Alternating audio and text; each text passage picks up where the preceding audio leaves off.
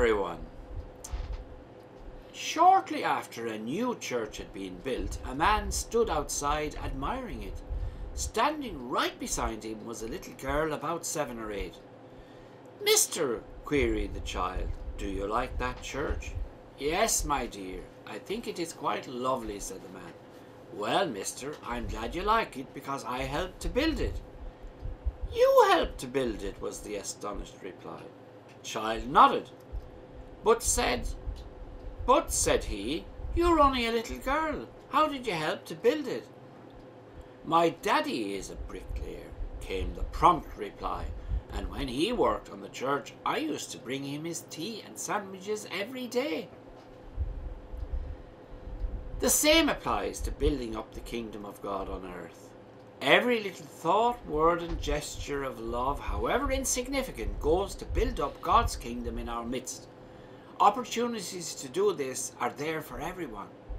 Jesus says, "Take the mustard seed at the time of its sowing. It's the smallest of all the seeds on earth, but once sown, it grows into the biggest shrub there is."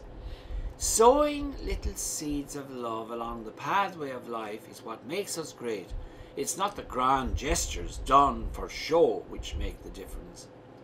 However, this doesn't mean we sow these little seeds of love sparingly. Thin sowing means thin reaping.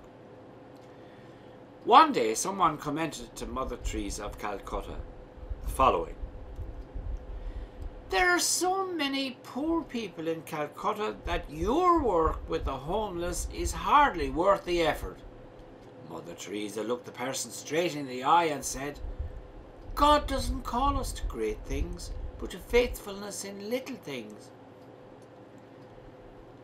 I believe that relationships can become strained when small acts of affection are routinely overlooked. A thank you card, an uplifting smile, flowers out of the blue, short prayer with your little ones at bedtime, and much, much more.